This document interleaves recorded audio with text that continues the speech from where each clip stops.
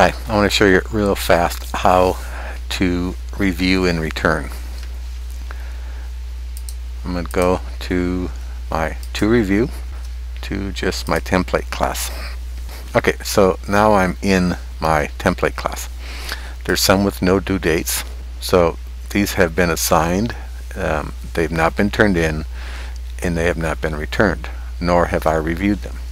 But if I click on it, and I can simply do all students in return.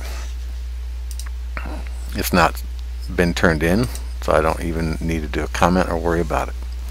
Now, granted, I could come up here and come right to this link that takes me back, and I find it easier because of the multitude of classes that I'm in. So there is Programming with Angry Birds. They've all been returned. At this point, I'm going to mark it as reviewed, and it goes away from my list. Again, here's another public view. I don't even have to worry about it. I'm just going to do return as ungraded, and I'm going to go back to my not reviewed, and they've all been returned. I'm going to mark as reviewed. Annotate again. I can do all students.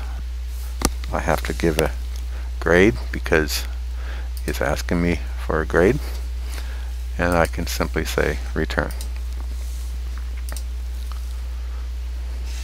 Come back. For me, you'll see that they're all graded. I can mark as reviewed.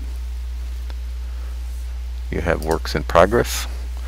These have been assigned but not returned. I can hit and return. So this is the fast way to go through and do the returns.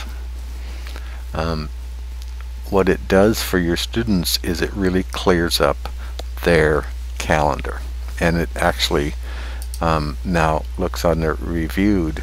You'll see that these are the ones that I have done. By the end of the year, all this stuff should be returned to the students. I know it takes time, but it's well worth it for the students' behalf and yours.